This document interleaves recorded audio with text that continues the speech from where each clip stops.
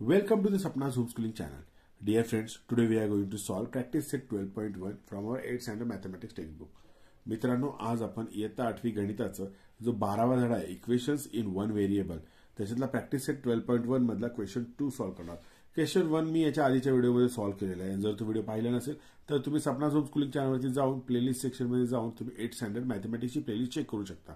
आता question 2, solve the following equations. Okay, तर इथे इक्वेशन्स दिले ते सॉल्व्ह करायचे. तर आपण फर्स्ट इक्वेशनवर काय 17p - 2 = 49.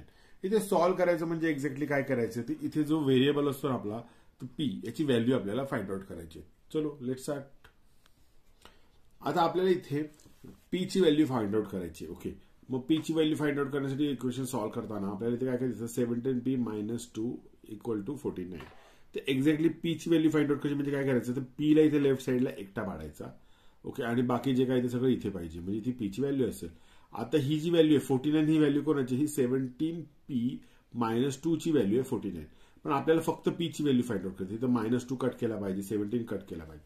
मग ते कसं करायचं आपण तर मग आता इथे हा -2 आहे ना, -2 कशाने गायब होईल तर +2 ने. म्हणजे इथे ऍडिशन करावं लागेल आपल्याला, 2 ऍड करावे लागतील. पण इक्वेशनच्या एका साईडला 2 ऍड करता येतो का नाही करता, आपल्याला दोन्ही साईडला ऍड करावं लागतं. म्हणून इथे काय लिहायचं आपण देअरफॉर adding to both. जेव्हा आपण दोन्ही साईडला 2 ऍड करतो ना तर इक्वेशनची व्हॅल्यू चेंज मिळणार. मग काय होणार इक्वेशन बघा इथे 17p - 2 + 2 = 49 + 2 आहे की नाही. दोन्हीकडे +2 आला. मग आता हे सॉल्व्ह करू आपण. मग इथे काय होतं -2 + 2 कट झाले. मग इथे काय राहिले फक्त 17p = आणि 49 + 2 किती होतात 51. ओके नाही हे काय आले हे -2 कट झाले +2 ला. ओके, चलो आता पुढे जाऊ. आता आपल्याला इथे 17p ची व्हॅल्यू कळली किती किती 51 आहे. पण आपल्याला p ची व्हॅल्यू पाहिजे ना, मग 17 पण कट झाले पाहिजे. मग 17 कसे कट होतील इथे 17p बरोबर मल्टिप्लिकेशन मध्ये. मग आपण डिवाइड केलं 17 ने तर ते कट होतील. मग इथे काय करायचं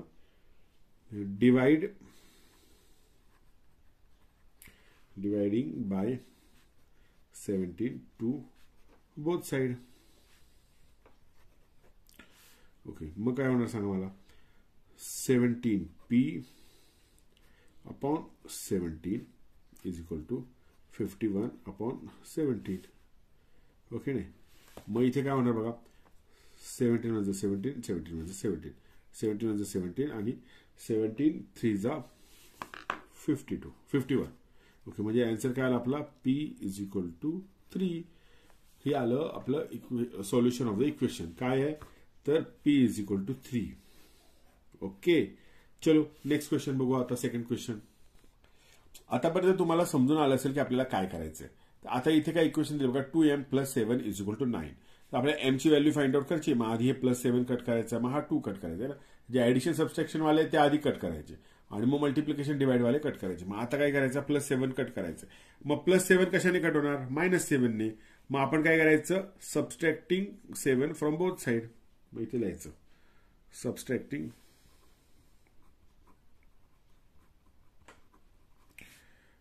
7 फ्रॉम बोथ साइड. ओके, मग काय येतं 2m + 7 - 7 = 9 - 7. ओके नाही. मग आता मला सांगायचं 2m + 7 - 7 कट झाले. इथे राहिले फक्त 2m आणि ते 9 - 7 किती होतात तर 9 - 7 होतात 2. ओके नाही बरोबर. मग हे 7 हे 7 ला कट झाले.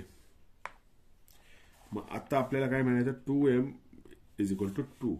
पण ही m ची व्हॅल्यू आहे आणि ही 2m ची व्हॅल्यू आहे. मग m ची व्हॅल्यू काय कशी फाइंड आउट करणार आपण तर ह्याला डिवाइड बाय 2 करायचं. ओके, मग इथे लिहायचं काय डिवाइडिंग बाय 2 बोथ साइड. मग काय होणार सांगा 2m/2 = 2/2. मग इथे काय झालं 2 ला 2 कट 2 ला 2 कट म्हणजे 1 राहिला इथे. म्हणजेच m = 1. हे झालं सोल्युशन ऑफ इक्वेशन. याला मी स्क्वेअर करतो असा. ओके, चलो नेक्स्ट क्वेश्चन, थर्ड क्वेश्चन बघूयात आपण. आता इथे एक क्वेश्चन काय बघा, 3x + 12 is equal to 2x - 4. इथे एक्सची व्हॅल्यू फाइंड आउट करायची आहे. म्हणजे एक्सचं जे काही पद आहे ते दोन्ही बाजूला आलेलं आहे. ओके, मग आता एक्सला आपल्याला इथे व्हॅल्यू काढायची, पण आधी आपण काय करू, आपल्या सिंपल स्टेप्स प्रमाणे जाऊ. आधी आपण हे +12 आहेत ना त्याला आपण गायब करू. मग काय करायचं, सबस्ट्रॅक्टिंग 12 फ्रॉम बोथ साइड. जास्त विचार नाही करायचा, कारण बघताना वाटतो इथे पण एक्स आहे, इथे पण एक्स आहे, मग कसं आपण फाइंड आउट करणार. मग आधी आपण हे 12ला तरी गायब करू. मग काय होईल, 3x + 12 - 12 is equal to 2x - 4 - 12. मग मला सांगा, इथे 12 मधून 12 गेले, इथे किती राहिले, फक्त 3x. मग इथे काय राहिलं, 2x. आणि इथे -4 - 12 किती होतात, -16. ओके, इथपर्यंत कळलं आपल्याला. आता आपल्याला काय करायचं पुढे, तर इथला एक्स आहे ना याला आपण गायब करूया. ओके, आपल्याला एक्सची व्हॅल्यू फाइंड आउट करायची ना, मग इथे एका साईडला एक्स पाहिजे ना, मग इथे एक्स नको आपल्याला. मग काय करायचं, आपण ह्या एक्सला जर काढत असेल तर काय करायला लागेल, तर सबस्ट्रॅक्ट करावं लागेल 2x. मग इथे लिहायचं subtracting 2x from both side. Okay, मग इथे काय राहिलं सांगा, 3x - 2x equal to 2x - 2x - 16. हे 2x कट झाले की नाही, इथे 2x कट झाले, इथे 12 कट झाले एकमेकांना. मग इथे काय राहिलं सांगा आता, देअरफॉर 3x - 2x होतात x इक्वल टू किती राहिले, -16. इझिली आन्सर आलेला आहे आपल्याला. एक्सची व्हॅल्यू काय भेटली आपल्याला, -16 ही व्हॅल्यू भेटलेली एक्सची. ओके, आधी बघताना अवघड वाटलं, पण किती 3 स्टेपमध्ये सोल्युशन मिळालं आपल्याला. चलो फोर्थ क्वेश्चन बघू आपण. आता फोर्थ क्वेश्चन काय, तर 5 ब्रॅकेटमध्ये x - 3 इक्वल टू 3 ब्रॅकेटमध्ये x + 2. हे सॉल्व्ह करताना काय करायचं, आपण आधी हे ब्रॅकेट सॉल्व्ह करूया. म्हणजे देअरफॉर 5 × x काय होतात, 5x मायनसचं साईन. मग 5 × 3 करणार, 5 3 15 इक्वल टू साईन दिलं. मग 3 × x 3x. मग 3 × 2 किती होतात, 6. ओके, थर्ड क्वेश्चन सारखं आपल्याला स्टेप आली की नाही. थर्ड क्वेश्चन कसं तसंच होता. आधी -15 गायब करू आपण, बघू पुढचं पुढे. मग इथे काय लिहायचं, adding 15 to both side. Okay, मग 15 ॲड केल्यावर काय होतात, 5x - 15 + 15 is equal to 3x + 6 + 15. मग इथे -15 + 15 गेले, राहिले किती, फक्त 5x. ओके, आणि ते 3x आणि +6 + 15 किती होतात सांगा, 15 + 6 होतात 21. ओके, हा हे चुकून 36 झाले म्हणून हे 3x आहेत. ओके, हे 3x + 21. ओके, मग आता आपल्याला इथे 5x आहे, इथे 3x आहे. हे 3x आपण गायब करू नका, आपल्या एक्सची व्हॅल्यू काढायची ना, हे 3x गायब करू. मग काय करायला लागेल, subtracting 3x from both side. मग इथे द्यायचं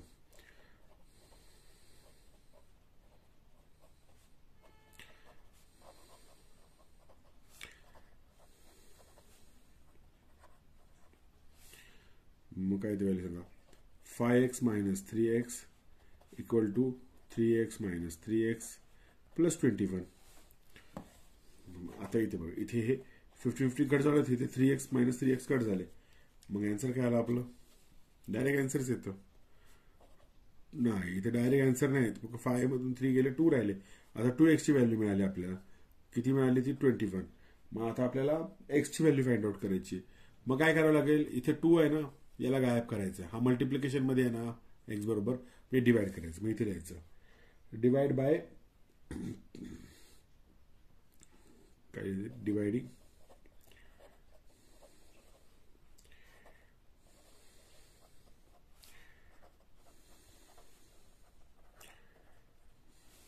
काय नाही आन्सर, 2x/2 इक्वल टू 21/2. म्हणजेच हे x इक्वल टू 21/2. इथे काय आले, हे 2 2 कट झाले की नाही, फक्त एक्सची व्हॅल्यू मिळाली आपल्याला. एक्सची व्हॅल्यू मिळाली म्हणजेच आपल्याला सोल्युशन मिळालेलं आहे. लेकिन एक्सची व्हॅल्यू काय आहे ते 21/12 दॅट इज द सोल्युशन. चला आता फिफ्थ क्वेश्चन बघू आपण. आता फिफ्थ क्वेश्चन आहे 9x/8 + 1 = 10. ओके, थोडं कॉम्प्लिकेटेड वाटते की नाही, पण आपण आपल्या स्टेप्सला फॉलो करू. पहिलं काय करायचं, या +1 ला काय करायचं. मग इथे काय लिहायचं आपण, सबस्ट्रॅक्ट 1 फ्रॉम बोथ साइड. मग काय येणार, 9x/8 + 1 - 1 = 10 - 1. आन्सर किती झाला, 10 - 1 नाही तर 9, आणि इथे किती झालं 9x/8. ओके, इथपर्यंत कळलं. काय झालं इथे, हे 1 ला 1 कट झाले. ओके, मग 9x/8 = 9. मग आता आपल्याला काय करायचं, हा 8 काढायचा आपण आधी, की नाही. हा 9x ला काय कोण कोण प्रॉब्लेम आहे, इथे 9 आहे आणि इथे 8 आहे. हा 9 मल्टिप्लिकेशन मध्ये, हा डिवाइड मध्ये. मग हा डिवाइड वाला 8 आधी काढू आणि हा मल्टिप्लाय वाला 9 नंतर काढू. मग आता हा डिवाइड वाला 8 करायचं, काय करायचं, multiply by 8 to the both side. इथे राहायचं.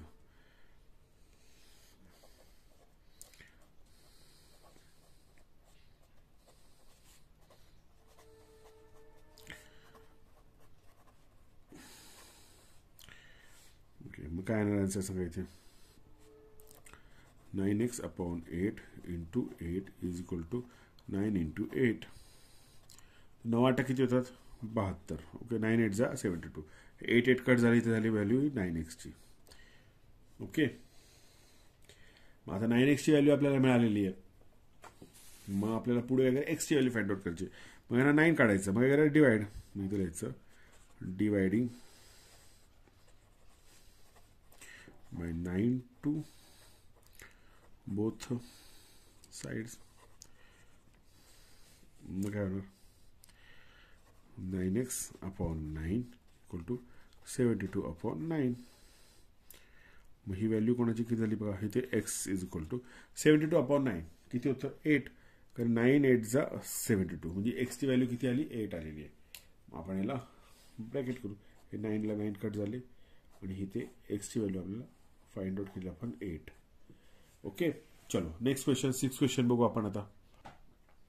6 क्वेश्चन काय बघा, y/7 + y - 4/3 = 2. आता इथे y ची व्हॅल्यू फाइंड आउट करायची. पण इथे तुम्हाला दिसतं का, इथे मध्ये प्लसचं साइन आहे आणि इथे एक अपूर्णांक, इथे एक अपूर्णांक. अपूर्णांकाची बेरीज करताना आपण काय करायचं, तुम्हाला आठवतं ना, काय करणार, यांचा जो डिनॉमिनेटर आहे ना, तो डिनॉमिनेटर आपण सेम करायचा, म्हणजे LCM फाइंड करायचा आपल्याला याचा. ओके, मग आपण इथे LCM काय होतं बघा, हा ही पण आहे ना, ही प्राईम नंबर आहे, ही पण ही प्राईम नंबर आहे. याचा LCM काय येणार आहे, तर ह्या दोघांचा मल्टिप्लाय. 7 3 किती, 21, म्हणजे 21 यांचा LCM असणार आहे. मग इथे काय करायचं आपण, मल्टिप्लाइंग बाय आपला जो LCM आहे, जो 21 आहे, त्याने बोथ द साइडला मल्टिप्लाय करायचं. इथे राहायचं, देअरफॉर मल्टिप्लाइंग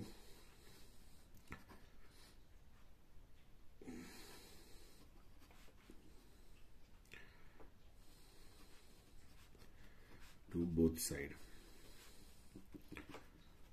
ओके, मग काय होणार बघा, therefore 21 × y/7 + y - 4/3 = 2 × 21. Both side का करावं लागतं सगळं. मग आता मला सांगा, इथे हे जो आपण ओपन करणार, 21 ने मल्टिप्लाय केलं तर काय होतं, इथे होणार 21y/7 + 21y आहे. ओके, आधी आपण हे 21 इथे मल्टिप्लाय घेऊ, पण हे y - 4 असेच ठेवू. त्याला y - 4 असेच ठेवू आणि इथे 3 एक स्टेप वाढवतो मी, आणि 2 × 21 किती होतात, 42. ओके, एक स्टेप मी ऍड केली.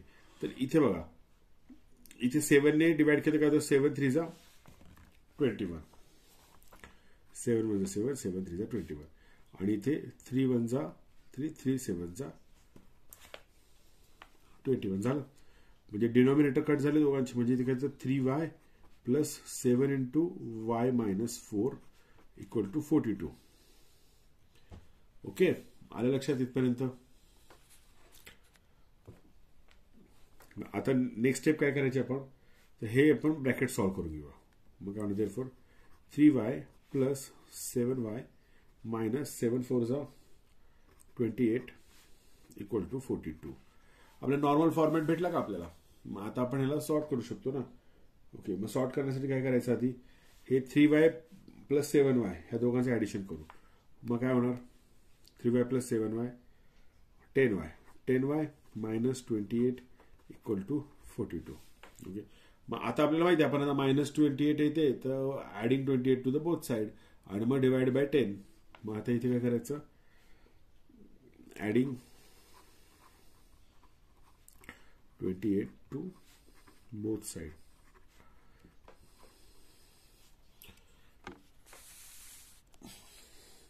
मग 28 ऍड केल्यानंतर काय होतं, 10y minus 28 plus 28 is equal to 42 plus 28. 42 plus 28 किती होतात, 70.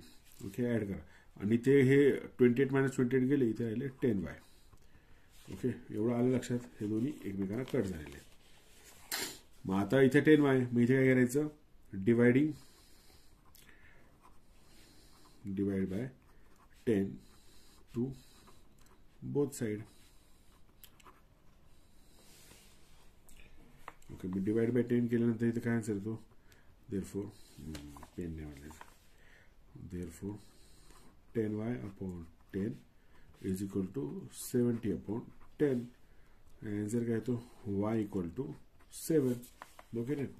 हे सोल्युशन तुम्हाला 10 ला 10 कट झाला, 10 वन 10 10 7 70. ओके ना, y इज इक्वल टू 7 हे आपला आन्सर आहे. ओके मित्रांनो, व्हिडिओची लेंथ वाढत चालली, तर मी काय करतो, इथून पुढचे जे सम आहेत ना ते तुम्हाला मी नेक्स्ट व्हिडिओमध्ये सॉल्व्ह करून दाखवतो. जर तुम्हाला तो व्हिडिओ पाहायचा असेल तर तुम्ही सपना झूम स्कूलिंग चॅनलला सबस्क्राईब करून बेल आयकॉन प्रेस करा, म्हणजे जेव्हा मी व्हिडिओ अपलोड करेल तेव्हा तुम्हाला त्याचं नोटिफिकेशन मिळेल आणि वेळेमध्ये तुम्हाला तो व्हिडिओ पाहता येतील. धन्यवाद.